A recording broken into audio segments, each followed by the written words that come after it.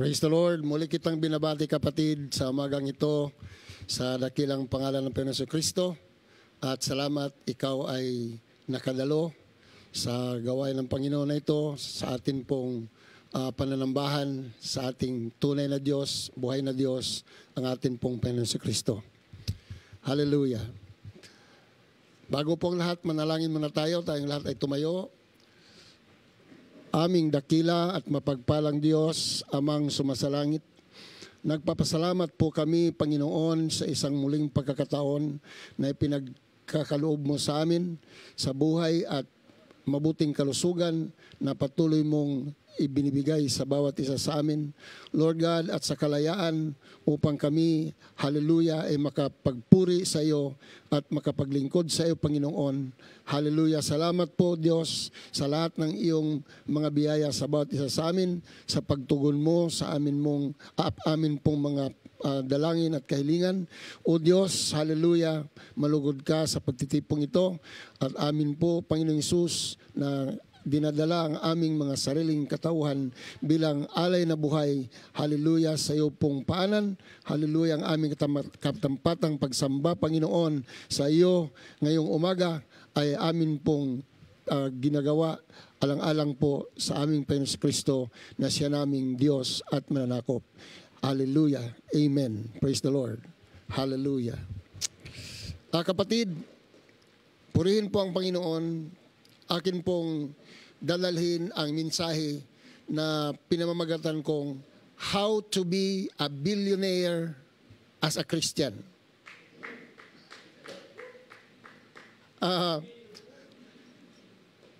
The reason nilakihan ko po ginawa kong billionaire because it is the median of trillionaire and millionaire. This message had been in my heart for a very long time already. So yung million sa ngayon ay parang hindi na po ganong kalakihan. Ordinary na po ngayon. It's just like you can buy a car for $1 million pesos, no? But of course, if it is $1 million, it is still 50 million pesos. But because think big, ika nga, gagawin po natin how to be a billionaire as a Christian. Okay. There is a mistaken idea, kapatid, at isang nosyon of others when it comes to money. They say that money is evil. But no, money is not evil.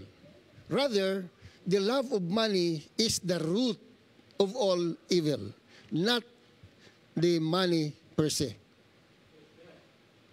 Hallelujah. In 1 Timothy chapter 6 verse 10, it says there, for the love of money.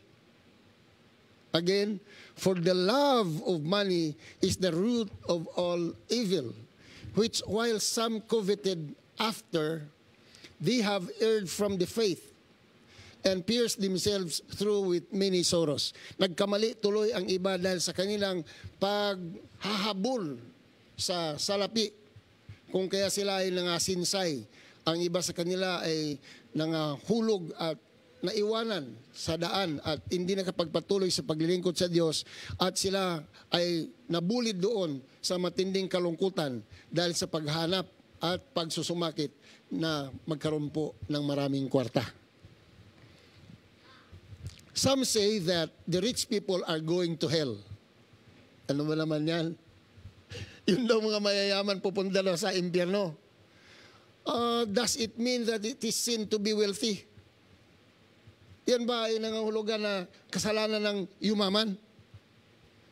Or you can't be saved and go to heaven if you are rich at hindi ka maliligtas at makapunta sa langit kapag ikaw ay mayaman?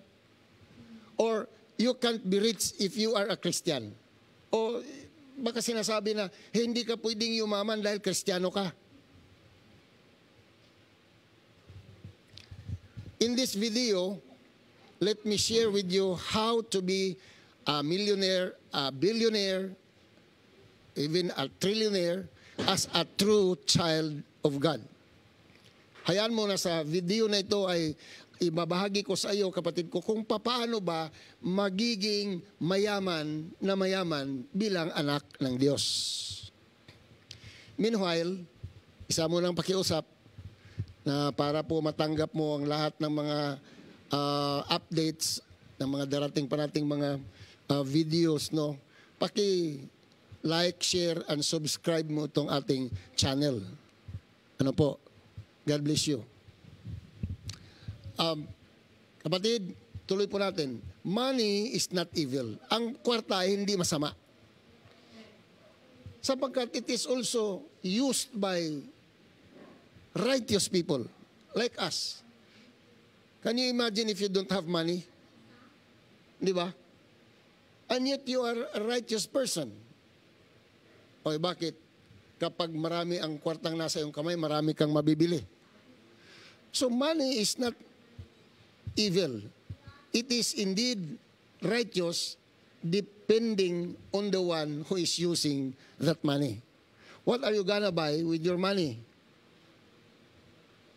How can we serve the Lord better if we don't have money?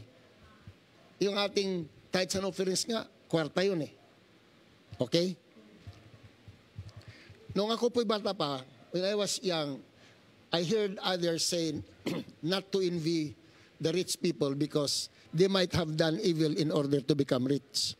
Baka sabi, huwag ko'y mainggit sa mayaman. Kasi kaya sila yumaman. Siguro may ginawa silang masama kaya sila yumaman. Yan po ang nosyon nung ako'y bata, mga kapatid. Ang pinakamalaking problem about money is that people don't understand of how money is being made. Ang pinakamalaking problema sa kwarta ay dahil ang mga tao ay hindi nila naiintindihan, hindi nila naunawaan kung paano ginagawa ang kwarta. Oh, kaya yung ibang nagnanakaw ng kwarta, akala nila yayaman sila sa pamagitan ng pagnanakaw. Paano ba ginagawa ang pera, mga kapatid? If you understand about money and how it is being made, then you will understand that we don't have to do evil to be rich. Kung naintindihan mo, mga kapatid ko, kung paano ginagawa yung kwarta, ay maintindihan mo na ang kwarta ay hindi po galing sa saan. Kung hindi, ito po, mga kapatid ko, ay ginagawa. Ibig sabihin, yung pagyaman ay mayroong tama po na paraan. Ay, of course, mayroon sigurong makasanglibutan na paraan, may masamang paraan, pero ako'y naniniwala na ayon dito sa Bible na ating binabasa, mga kapatid, mayroon pong isang mabuting paraan, makadiyos na paraan na akma po sa atin ng mga anak ng Diyos. Okay. Ang gustong yumaman, magsabing praise the Lord. Praise the Lord. Okay. You know what? Money comes out of solid responsibility. Responsibility. Isang tungkulin. And solid effort towards a specific goal according to your passion. But you don't need to do evil in order to reach your goal. Ang kwarta, mga kapatid ko, ay lumalabas buhat doon sa isa pong tungkulin at isa pong solido o buo na trabaho, no, o gawain na ayon sa iyo pong hilig at kakayanan. Subalit hindi mo kailangan na gumawa ng masama para lang kumita at maabot yung pangarap mo. Praise God. Take for example the unemployment and poverty problem in our country. Example lang, yung kahirapan po at kawalan po ng hanapbuhay sa ating bansa. No? People go abroad. Nag-abroad po yung mga tao. Some even migrate believing there is a greener pasture in other lands and countries. Ang iba, mga kapatid, ay nag-migrate na.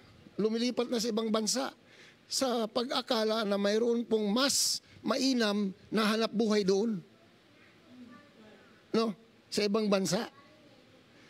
But how about if you can learn how to create a business over here that could give people jobs and solve their unemployment and poverty? Subalit, paano kung halimbawa ikaw ay makatuklas at makagawa ng paraan na isang negosyo at makapagbibigay ng trabaho sa maraming tao para mabigyan po ng lunas at kalutasan yung kanilang paghihirap at kawalan po ng hanapbuhay. Di ba mas maganda yon? Take for example, Henry C., the richest man in Asia. May his soul rest in peace sapagkat kinuha na po siya ng Panginoon just last year. Pero kapatid, to emulate his life, he came from China when he was very young. Wala po silang kwarta, mga kapatid. Nagtiyaga po sila diyan mag-ayos ng sapatos. But Henry C. did not get out the Philippines to seek for greener pasture. Rather, he stayed in his country, mga kapatid ko, and siya po yung naging pinakamayaman sa Asia. And he owns Shoemart stores, no?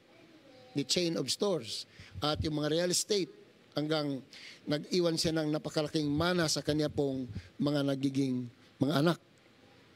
So, mayroong paraan, kapatid, na hindi na tayo kailangan pang mag-abroad at lumipat pa sa ibang bansa sapagkat ang katuwiran dito ay ang Diyos dito sa Pilipinas, siya rin Diyos sa Amerika. Ako ito, pag pumunta ko sa Amerika, ako pa rin ito, nandun lang sa Amerika.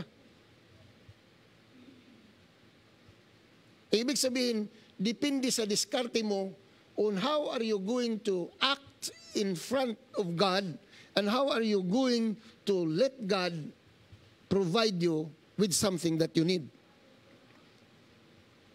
Yun bang artist, kapatid, mag-drawing siya dito ng maganda sa Pilipinas, pag lumipat sa Amerika, mas maganda ba drawing niya? Hindi. Pareho lang. So, there's only one God. The God over here and the God over there is just the same God. Kaya dapat po, matuklasan natin yung sekreto ng Diyos kung paano po tayong umunlad, maging dito lang sa ating sariling bansa. Sapagkat sa palipat-lipat daw, nabubunot ang ugat. Di ba? Ang itlog, kapag nauuga, nabubugok, o di kaya mababasag. Di ba? And so, I have seen a lot of people who went abroad and after a while, they come back, wala ring saysay, mga kapatid. No? Mas mabuti, tingnan natin mabuti kung paano ng Diyos pagpapalain ang tao na makatuklas po ng sikreto sa Bible para po yumaman. Yes, think of a business that makes money by solving other people's problems. Tama po, kapatid. Mag-isip ka ng isang hanapbuhay na makakatulong sa ibang tao para po malunasan yung kanilang problema na kahirapan at yung kanilang pagiging kulang sa hanapbuhay. Okay. If you want to get rich, kapatid, kung gusto mong yumaman, don't complain. Huwag kang magreklamo.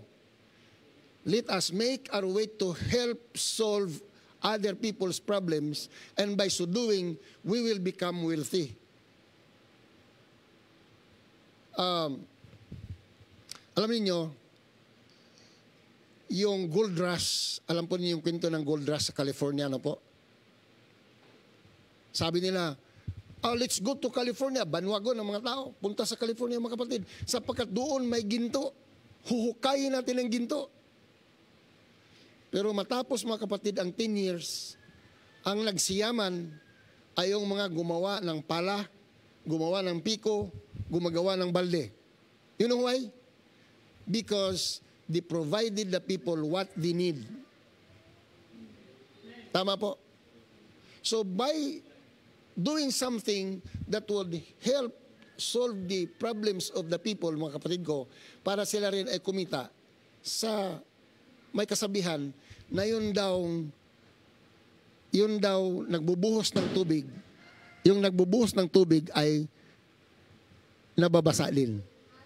So kung ikaw ay tumulong na magkaroon ng hanap buhay yung ibang tao, maaambunan ka rin mga kapatid.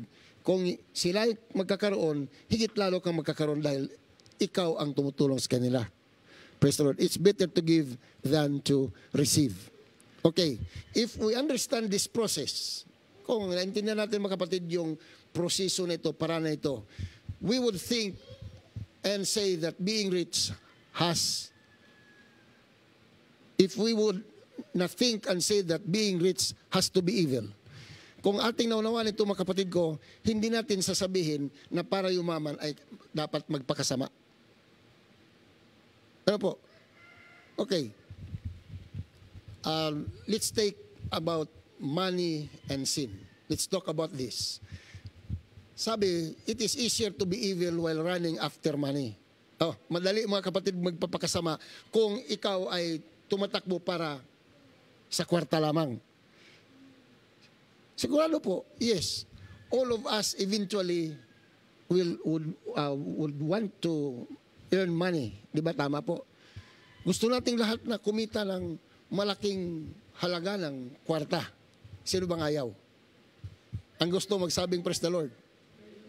Praise the Lord. Ako, number one, gusto kong bigyan ako ng Diyos ng malaking halaga ng kwarta.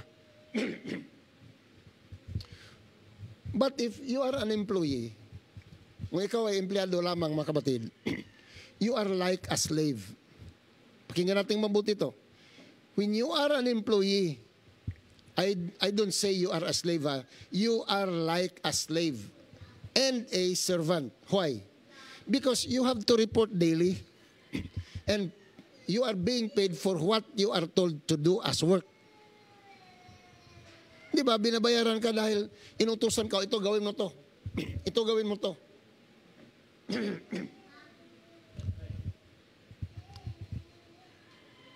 Madali lang mga kapatid na sekreto sa iyong kaloob-looban, sekreto na mayroon kang inis.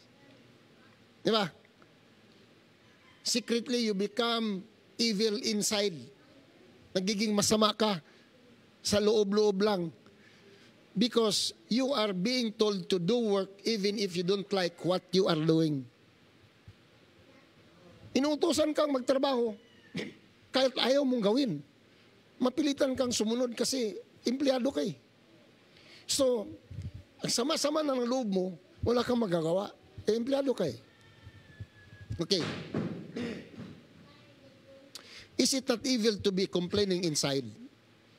Is it not evil to be complaining inside of you while in hypocrisy? Tingnan mo, hindi daw bang sama na sa loob-loob mo ikaw ay nagreklamo pero pakitang tao lang, ikaw ay sumusunod on what you are told to do even if it is against your will. Diba? Diba pakitang tao na lang minsan ang ginagawa ng mga empleyado na kunyari nasunod kahit na ayaw nila mga kapatid sa inuutos sa kanila? Napilitan lang siyang guwa palibasa sa empleyado.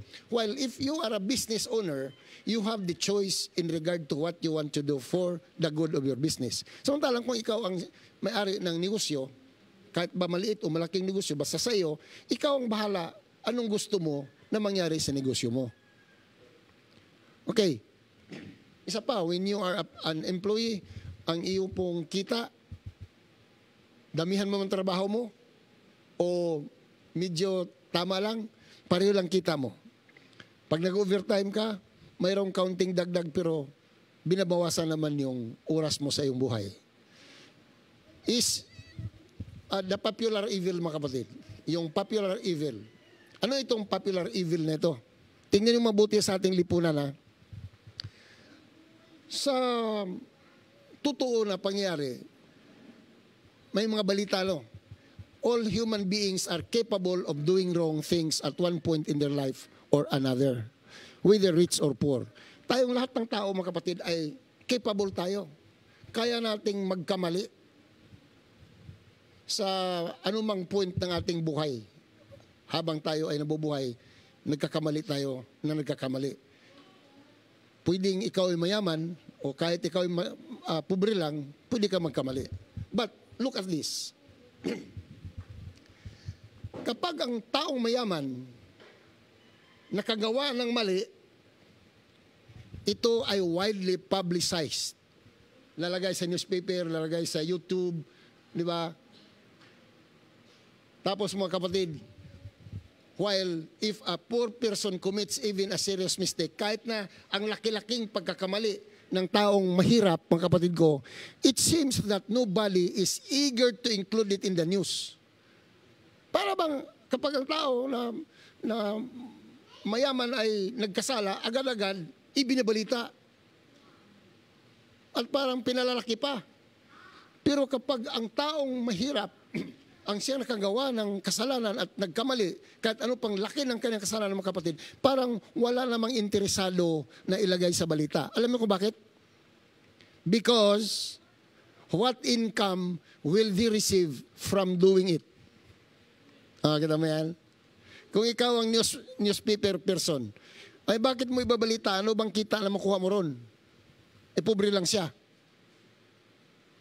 So ibabaw lang sa limot at parang walang nakita, walang narinig kapag mahirap ang tao. So hindi mo ibig sabihin na porke mayaman ay mas maraming naggagawa ng kasalanan.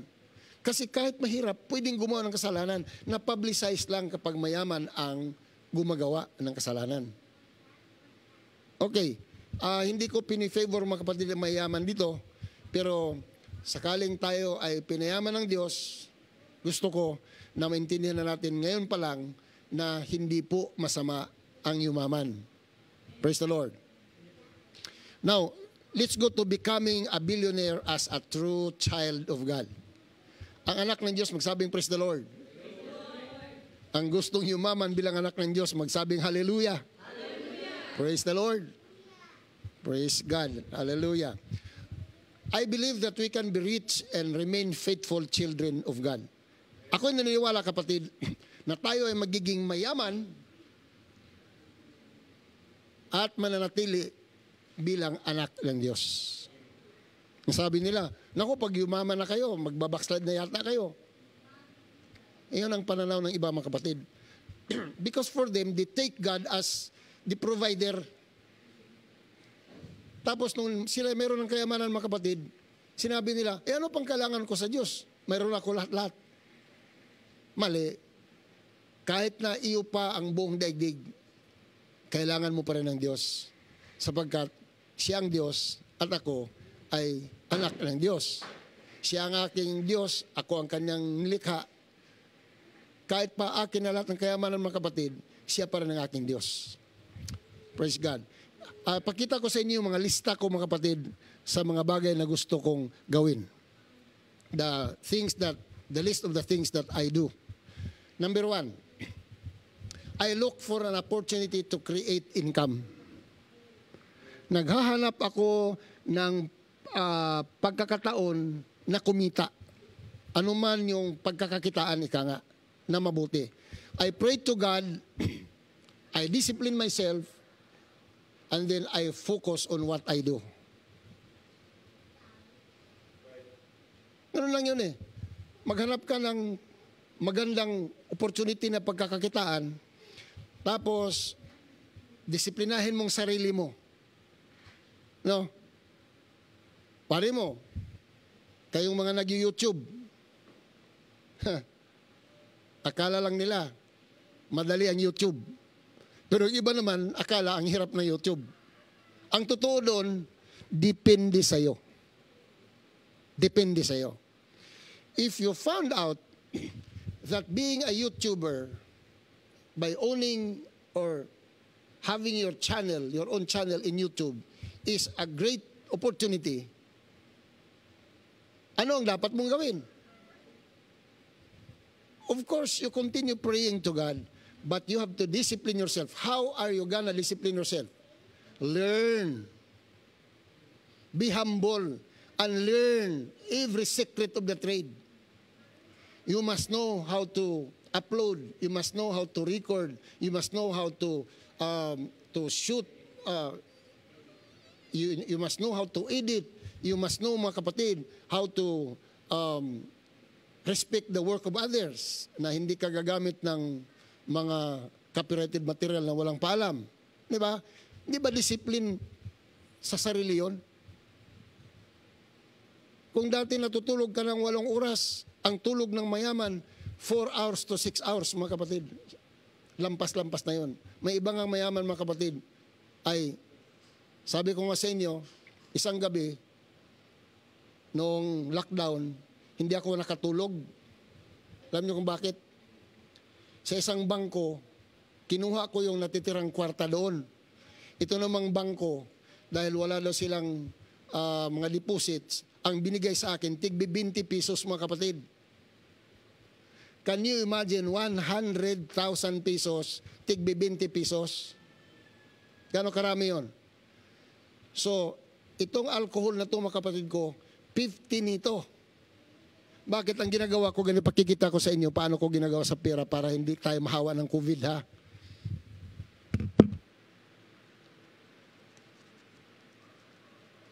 Hinawakan yung pera ng ganito. Yan o. Ni-spray. Lahat yan, ni-spray. Spray. Tapos baliktad, spray. Spray hanggang matapos. Can you imagine 20 pesos times 100,000? Ilang piraso yun, mga kapatid? Bago ako makatapos, sabi sa'yo eh. Nakita ko, 6:30 na lang morning, mga kapatid, hindi ko na mamalayan. Hindi ko naman mabubuksan yung kwarto kasi baka mamakita, sasabihin baliw ako. Bakit ko inaalkohol yung pera? Ikaw, kung parang bula ang ulo ko, baka sa'yo gamunggo. Sasabihin mong nababaliw niya at hinugasan ko ng alkohol yung pera, in-spray ko ng pera. Hindi mo ba naisip na yung pera, maruming bagay yon, nahawakan ng maraming tao? Kung isa nung pera nun, hawakan ng mayroong virus ng COVID-19, o dinadala yung pamilya mo. So mga kapatid, we've got to discipline ourselves also. Na hindi porke kwarta yan, hawakan mo na diretso, disiplinahin mo sarili mo. Ibig sabihin ng discipline is, you need to learn specialization of the trade that you are in. Bawa ikaw, isang accountant. Saan ka magpo-focus? Sa iyong pagiging accountant. Hindi ka makikialam dun sa mga singer at hindi ka singer eh. Diba? Bawa teacher ka. Sabi nila, ang hirap ng teacher kasi kaunti lang ang kita. Yun sa akala nila. Pero kung teacher kang magaling, gumawa ka ng mga modules, ibinta mo sa internet, i-offer mo, magiging bilyonaryo ka. Noong araw, ang hirap-hirap, mga kapatid, bago ka kumita ng iyong written material, gawa ka ng libro, ipa-publish mo sa publisher, di ba? Ang laki. Pero ngayon, mga kapatid ko, gawa ka ng libro, pagkatapos ilagay mo dyan sa internet, mga kapatid, for sale, ang daming bumibili. E-book lang. Utakan lang, di ba? Nasa sayo yan. Look for an opportunity. Do not complain. Sapagkat, ang Diyos, binibigyan na tayo ng lahat ng pagkakataon para tayo ay kumita. Bilang mga anak ng Diyos, I pray to God, I discipline myself, I work hard, then focus on what I am doing. Ganun po. Next po. Number 2, I encourage myself. Huwag ka na mag-antay pa na mayroon ibang mag-encourage sa'yo. Encourage yourself. Ano ba, antok na antok ka na. Uy, Daniel Kutar. Huwag kang mag-antok-antok kasi di mo pa natatapos yung ginagawa mo. I-design mo muna yung logo ng iyong channel. Yan. I-edit mo muna yung iyong video. Yan, di ba? Pagod na pagod ka na pero you cannot afford, mga kapatid, na hindi mo matatapos kasi gusto mong i-upload kagad yung video mo. Di ba? Kung ikaw naman ay teacher, hindi mo pa natatapos yung lesson plan mo. Huwag ka munang matulog. Grabe po, mga kapatid. Encourage yourself. Sabihin mo, itong aking ginagawa, magbubunga din ito. Lalo kayong mga YouTuber. Kayong mga YouTuber, kawawang-kawawa yung YouTuber. Umiiyak, doon sa sulok. Ginawa ko naman ang magagawa ko sa video ko. Ang ganda-ganda na nga video ko eh. Pinakamaganda na yata sa YouTube. Pero, walang views. Walang nag-subscribe. Encourage mo sarili mo. Di bale, damihan mo yung mga video mo, upload ka lang ng upload at pagandahin mong video mo. Pag-aralan mo kung paano mag-SEO. Pag-aralan mo kung paano mag-rank yan sa search engine ng YouTube. Magbasa ka ng mga libro. Mag-aral ka. Encourage yourself, kapatid ko. Hindi yung talunan ka. Alam mo, Brother Bong, mukhang wala lang pag-asa. Ayaw ko na, nagsisi talaga ako. Bakit pa ako nag-upload ng video dyan? Wala lang pag-asa, kapatid ko. Encourage mo sarili mo. Sino dito mayroong YouTube channel? Mayroon na bang nanood dyan kahit isa? Okay, nakapanood. Kung wala pang nanood, ikaw mismo manood. Nakapanood ka, hindi. Kung napapanood mo, mapapanood din ng iba yon. Hindi pa lang nila natutuklasan sa ngayon. Amen. Ako nga mga kapatid nung galing ako sa Mindanao, di ko naman alam na Sister Virginia sa Maynila. Bakit nagkita kami? Kita mo yan, tadhana, di ba? Yung YouTube channel, hindi pa lang natutuklasan. May makakatuklas niyan. At baka yung makatuklas niyan, sasabihin sa iba, at sila lahat makatuklas at mag-subscribe na dyan, at magiging regular mo ng tagapanood. Amen. Encourage yourself that God is with me and that God is watching over me every moment of my life. Yes, all the time. I need to have a holy relationship with Him as His child. Kailangan ko mga kapatid na sabihin sa aking sarili na ang aking Diyos ay kasama ko at kailangan kong mamuhay ng kabanalan sa harapan ng aking Panginoon dahil ako ay mayroong relasyon. Siya ang aking ama at ako ay kanyang anak. Praise the Lord. Number 3, I want to please God always as an apple of His eye. Di ba sinasabi mga kapatid na tayo daw po ang apple ng kanyang mga mata? Hindi inaalis ng Diyos yung kanyang mata sa atin mga kapatid. My dream is not just to become a billionaire. My dream is to be able to please God always as I live. Hindi lang ang goal ko na maging bilyonaryo mga kapatid. Hindi lang yan. Subalit ang tunay kong pangarap ay mapalugdan ko ang Diyos sa aking buhay at palagi habang ako ay nabubuhay. Praise the Lord. Yes, it must be our dream also to be financially comfortable in order to be able to serve God with all our heart. Tama ba?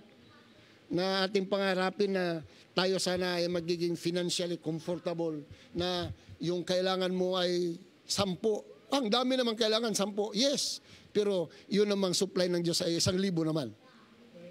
So mayroon ka pang 990 na surplus. Di ba comfortable ka nun? Praise the Lord. Para makapaglilingkod ka sa Panginoon ng maalwan. Because being poor somewhat gives anyone a serious and ridiculous feeling of suffering from poverty. Sapagkat mga kapatid ko, ang pagiging mahirap ay magbibigay sa tao ng serious at ridiculous na Tagalog, yung hindi naman katawa-tawa, may nakakahiya. Nakakahiya na pakiramdam mga kapatid na, bakit ba ako nagtitiis? Bakit ba ako mahirap? Ang hirap ng mahirap, no? Tapos pag naglalakad doon, hirap, talunan kasi wala siyang may susuot na damit na maayos kasi kahit na yung damit niya ay punit na, isusuot pa rin kasi walang iba siyang pambili. Kawawa naman. Hindi naman kalooban ng Diyos mga kapatid na tayo ay maghihirap, lalo't mga anak na tayo. It is not God's will and purpose for His children to be poor and suffer from poverty. Hindi yan kalooban ng Diyos na tayo ay maghihirap at dadanas po ng kahirapan. No, never. Hindi po yan ang purpose ng Panginoon. Say no to ungodly deals. Huwag tayo mga kapatid, sabihin natin doon, pagka mayroong mga hindi makadiyos na mga transaksyon, huwag natin gawin yun. Yung tubong lugaw, hindi yun. Yung rich quick scheme, magbayad ka ng 100,000 pesos, bibigyan ka ng 53 na clickables. Bawat isa noon ay 10 pesos. At nako mga kapatid, kwenta ka. Nako, ang dami. Bigay mo yung 100,000 mo. Bukas nagsara, tangay 100,000 mo. Hindi tama yan. ungodly yun mga kapatid. Sapagkat ang sabi ng Diyos, tao, kumilos ka sapagkat ang Diyos ang magbibigay sa iyo ng kapangyarihan na yumaman. At sa pamagitan ng iyong pawis, mabubuhay ka, sabi ng Diyos kay Adan, di ba? So, walang easy money dapat. Lahat ay pinaghirapan, lahat ay ginagawa, mga kapatid ko. Kaya ikaw naman, dahan-dahan ka sa paggastos pag may pera ka. Alam niyo kung sino yung malakas gumastos? Yung hindi naman kumikita. Yung nanghingi lang, pag nakatanggap yun, mga kapatid, parang kuryente lang yan. Alam niyo mga kapatid, walang patumanga sa kuryente, iwanan lang yung refrigerator, iwanan lang yung electric fan, iwanan lang yung ilaw, mga kapatid ko, na bukas. Malalaman mo pagka yun, ay hindi yun ang nagbabayad. Hindi pa niya naintindihan yun eh. Diba? Pero kung ikaw ang nagbabayad, nako, yung kapiranggot mga kapatid, ay talagang titipirin mo. Yung tubig ayaw mong pumatak mga kapatid ng walang dahilan. Dahil ikaw ang nagbabayad ng tubig. Sabihin siguro na, ay nako, may ilang pisos lang yan. O ilang pisos sa'yo kasi hindi naman ikaw nagbabayad. Subukan mo ikaw magbayad. Di ba mga kapatid? Anong gagawin mo kung ikaw, halimbawa, mga anak mo, trabaho ka ng trabaho, tapos mga anak mo ay sinalaula yung kinikita mo. Sa pamagitan mga kapatid, yung pagkain, pinapanis. Yung pagkain, tinatapon. Yung kuryente, hindi pinapatay yung, nako, yung gaas mga kapatid, hindi po sinasarado. Kaya yung gaas, 3 araw lang daw sa kanila. Sabi ko, oy, huwag po brother, delikado po yung gaas pag hindi yung sinasarado. Baka kayo masunog. Hindi nakinig mga kapatid. Yung pastor niya, Pastor Kutal, tulungan mo kami. Anong tutulong ko? Nasunugan po si brother, nasunog yung bahay, pumutok po yung kanilang... Nako, mga kapatid. In Jesus' name. Let us say no to ungodly deals, mga kapatid. Since our focus and dream is to please God always and give Him glory in everything that we do, it is easier for us to say no to any ungodly deal, big or small. Basta hindi makadiyos. Kahit ano pang kita, wag. Brad, ito, tanggapin mo na itong ticket sa luto. Sigurado na ito, Brad. Ikaw lang mananalo ng 40 million. Ikaw naman, anong gagawin mo? Ay, hindi makadiyos yan. Hindi kalooban ng Diyos na tatanggap ako ng kayamanan na hindi ko pinaghirapan. Pangit yun. Okay. Talaga, Pastor, kapag may magbibigay sa iyo ng 40 million, hindi mo tatanggapin? Tatanggapin ko, kwarta na yun eh. Pero yung may chance pa, mga kapatid, na magsusugal pa ako para kumita, hindi. Praise the Lord. Okay, number 5. Kailangan natin makipagpayapaan sa lahat ng mga tao. Walang kaaway. Make peace with all people. We must treat everyone very well for God's sake. Ayusin natin ang ating treatment at pakikitungo sa mga tao para po sa ngalan ng Diyos. You can get best reaction of the people if, kung nakikita nila mga kapatid, makikita mo yung good reaction ng mga tao kapag kanilang makikita na ikaw ay makadiyos at isa pong mapagmahal na tao. 6 po. Above all, ibigay mo sa Diyos lahat ng karangalan. Huwag kang mayabang. Kumita lamang mga kapatid ng 100,000. Alam niyo mga kapatid, huwag kayong babasta-basta sa akin, baka sampalin ko kayo ng pera. O, to, 100,000 to. Sobrang yabang, ano? O, baka hindi ka kikita ng ganito. Hindi ka tulad sa akin kasi magaling ako. Sobra. That's arrogance, mga kapatid. It's arrogance. Kapag mayaman ka, hindi mo dapat na nga ipangalandakan yung mayaman ka. Mamaya, pag nakawan ka lang eh, huldapin ka lang eh. Don't be arrogant. Rather, be merciful. At saka, be generous, mga kapatid. Be kind. Okay. Above all, give the glory to God. Number 7, rely in God's Word, the Holy Bible. Itong Biblia, mga kapatid, dito ka manalig. Praise God.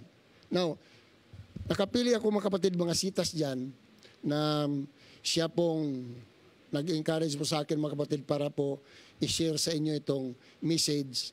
Actually, iniiyakan ko sa Panginoon ito mga kapatid at inaalagaan ko itong mga katotohanan na ito. And I keep on believing that it will really happen in my life during my lifetime. No?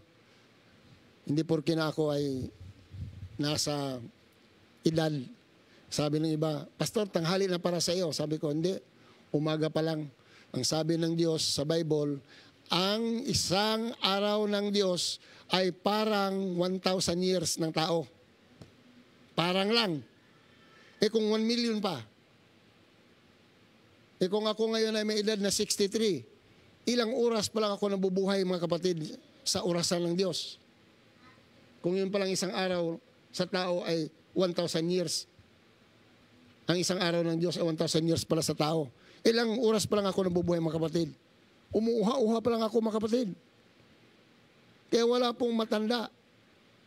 Kung ikaw ay gusto ng pagpapala ng Diyos, kilos. Sapagkat ang sabi ng Panginoon, ang lahat ng iyong hahawakan ng iyong kamay at tatapakan ng iyong paa ay pagpapalain ng Panginoon. Kung ikaw ay kalikit sa Kanya. Amen?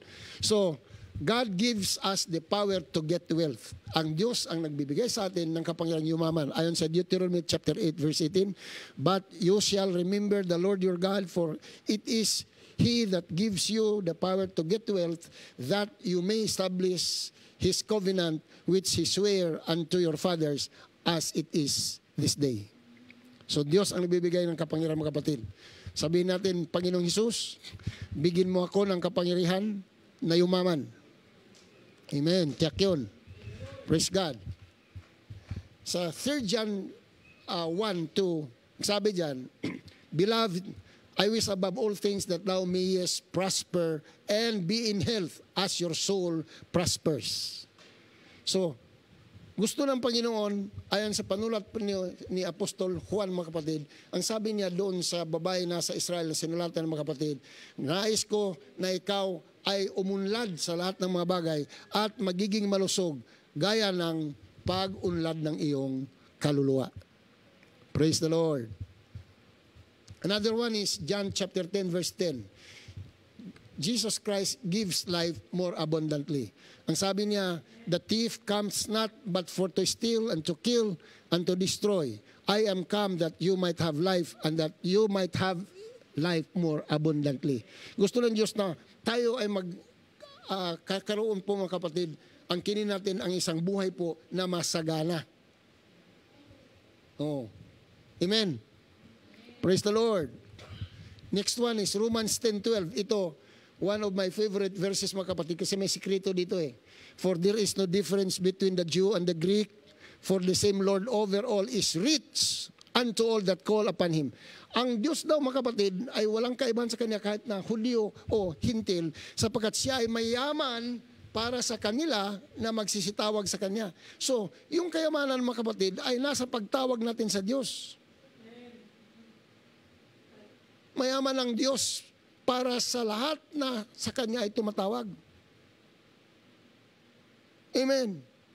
Ang problem ng tao, tumatawag sa Diyos, umiyak ba, Panginoon, maawa ka sa akin. Panginoon, wala na po kaming makain. Ay, hindi naman ganun ang plano ng Diyos eh. God wants you to experience power. God wants you to experience wisdom.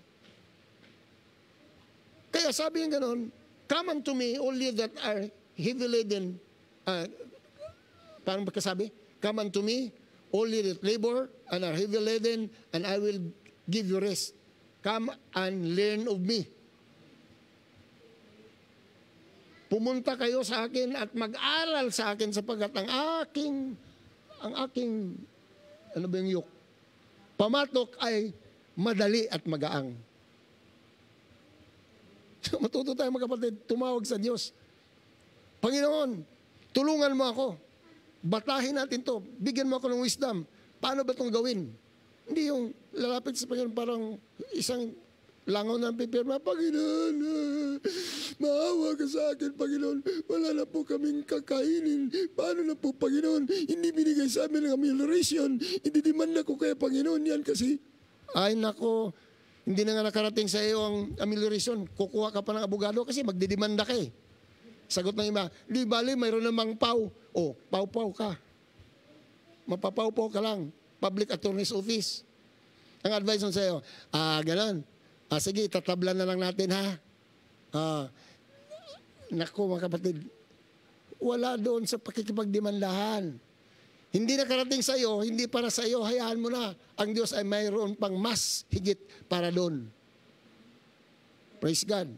Hindi ko lang sinasabi sa inyo mga kapatid, pero dahil ka-YouTuber ko si, hindi Floyd Mayweather, FLM, Silio Marcos mga kapatid. Ang sabi niya, Pastor, sige po, pwede ako maglaan ng 100 sako na bigas po sa inyo. Sabi ko, saan? Pero Pastor, nasa Nueva Ecija man po, pero ang problema ngayon, wala tayong truck na maghakot. Mayroon ba kayong truck, Pastor? Pumunta na po kayo ng personal dito sa office, dito sa Ugong, tapos bigyan ko kayo ng pass para po ma-pick up po ninyo yung 100 sacks of rice doon sa Nueva Ecija. Ako, punta sa Nueva Ecija, mga kapatid. Tapos, kapag matanggap ko yung 100 sacks of rice, anong gagawin ko? Ako rin mamimigay. Hindi, kumuha lang ako ng maso, pamukpok sa ulo. Masakit nga yung martilyo, maso pa. Kasi, kapatid, huwag mong tanggapin yung trabahong hindi naman para sa'yo. Halimbawa, inaakbayan ka. Ano ang katuwiran mo? Kaya nga ako hindi nagsundalo para hindi ako nagpapasa ng baril. Alam ba? Kasi ang bigat ng kamay ng kaibigan mo. Hindi nga ako nagsundalo kasi, kapatid, praise God, Romans 10:12 sabi, for there is no difference between the Jew and the Greek, for the same Lord over all is rich unto all that call upon Him. So, mayaman ang Diyos, basta tumawag ka lang, yung kayamanan ng Diyos para sa iyo. Praise God. Matthew 7:7, ito mga kapatid, ay talagang, harap-harapan. Ask! And it shall be given you. Seek, and you shall find. Knock, and it shall be open unto you. Malalim yan. Malalim yan. Pag sinabing ask, hindi yung hingin mo sa Diyos lang. Hingin mo sa iyong sarili na maunawaan mo. Tapos, yung seek, ikaw mismo maghanap. And then, knock, ikaw pa rin mismong kakatok. Pero may pangako ang Diyos na kapag ikaw ay hihingi, bibigyan ka niya. Kung ikaw ay maghanap, matatagpuan mo. At kung ikaw ay kakatok, pagbubuksan ka ng Panginoon. Okay? So, lahat yung mga kapatid ngayong oras na ito, napahaba tayo. Pero natutuwa ako mga kapatid na kahit paano ay na-share ko sa iyo. Kung hindi man ito masyadong ma-internalize agad-agad, pakiulit ninyo at pakiulit sapagkat ako ay totoong na-encourage po dito. At maniwala ka, buhat ng naniwala ako dito at pinapractice ko ito mga kapatid, hindi pa ako ngayon trilyonaryo. No? Pero ang buhay ko mga kapatid ay nagbago po kaysa noong ako ay hindi pa natuto nito. Iba ang pananaw mo kapag ikaw ay natututo dito. Kahit sa prayer mo, magkakaroon ka ng dagdag na illumination from the Holy Spirit. No? Kakaiba ang inspiration mayroon ka. Kasi hindi ka na nag-isa, bagkos alam mo na mayroong Diyos na sumasabay sa iyong mga pinaplano dahil lagi kang tumatawag sa Kanya. So, this morning, more than a challenge, I encourage everyone po na sundan po natin ang nakasulat sa Biblia mga kapatid. Itong aking isinir sa inyo, harinawa na makakatulong at kung inyong nanaisin, pwede kayong makipag-usap sa akin, pag-usapan natin. Ang tanong mo sa akin, Pastor, mayaman ka na ba? Ang sagot ay, oo. Sa ngalan ng Diyos, mayaman ako kaysa kahapon. Ilan bang kayamanan mo kahapon, Pastor? 10. Ngayon, Pastor, ilan na? 11 na po. Bukas, Pastor, ilan na? 12 na po. Because 12 days equals 12 days. Pagdating na isang buwan, 30 days ka na. Eh kung pinagpapala ka ng Diyos araw-araw, 30 days kang pinagpapala ng Diyos araw-araw. So count your blessings, name them one by one. Huwag kang magsawa, mga kapatid, sapagkat ang sabi ng Panginoon, I will never leave you nor forsake you. I-memorize mo lang yung, the Lord is my shepherd, I shall not want. He maketh me to lie down in green pastures. He leadeth me beside the still waters. Diba? He restoreth my soul. He leadeth me in the path of righteousness for His name's sake. Yea, though I walk through the valleys of the shadow of death, I will fear no evil, for God is with me, for Thou art with me. Diba? Sabi nga nun, Thy rod and Thy staff, they comfort me. Thou preparest a table before me in the presence of mine enemies. Thou anointest my head with oil, my cup runneth over. Surely goodness and mercy shall follow me all the days of my life, and I will dwell in the house of the Lord forever. Lagi mo, mga kapatid, i-memorize yan. Bago ka matulog, i-memorize mo. Bago ka gumising, i-memorize mo rin. Mayroon pong strength na ibibigay ang Diyos sa iyo. At kinakailangan i-internalize mong ibig sabihin nun. Maniwala ka sa buong puso mo na ang Diyos talaga ang siya mong pastol. God will guide you and bless you. Hallelujah. Tayo natin tumayo. Salamatan natin ang Diyos, mga kapatid, sa Kanya pong kabutihan sa atin. Nagpapasalamat po kami, aming dakilang Diyos at Amang sumasalangit. Sa mensahe po mula sa iyong salita na amin pong pinagsaluhan ngayong umaga, ako po ay dumudulog sa iyo, Panginoon, at dumadalangin, Panginoon, na ang katotohanan ito ay mangyayari po mismo sa aming buhay. Pagpalain mo po ang bawat isang nakinig at bigyan mo, Panginoon, ng pagkakataon ang bawat isa na mabuksan ang isipan at ang puso, ang mga matang espiritual upang makikita, Panginoon, ang sustansya ng mensaheng ito at tunay, Panginoon, na magaganap po sa aming sarili-sariling buhay. Lord God, malulahati ka at kalugdan mo kami sa iyong presensya. At maaaring kami po, Panginoon, ay nagkulang, subalit pagpunan mo, Panginoon, ang aming mga kakulangan. Nais namin makalugod sa iyo. Nais namin maglingkod sa iyo. Nais namin ikaw ay sambahin at purihin. Hallelujah. Kung kaya, Panginoon Hesus, patuloy namin tinataas ang dakilang pangalan.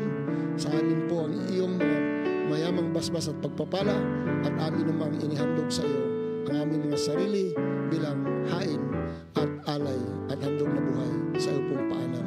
In the name of the Lord Jesus Christ. Amen. Praise the Lord. Hallelujah. Okay, salamat po, kapatid, sa ating Panginoon. At sumayo ang biyaya ng Diyos at ang pagpapala ng Diyos. Kita-kita tayo sa Miyerkules ng gabi para po sa patuloy po natin paglilingkod at karagdagan po. Tayo natin tumayo para atin pong bigkasin ang ating declaration. Okay, ready? Taas ang kamay. Sabihin natin, God is good. I am blessed. God will supply all my need.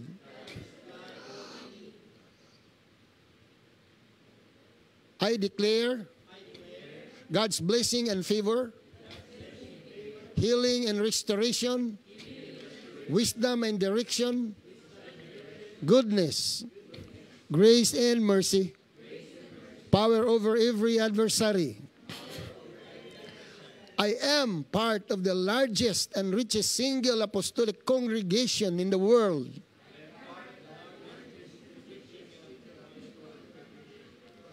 In the name of Jesus Christ, my Lord and my God.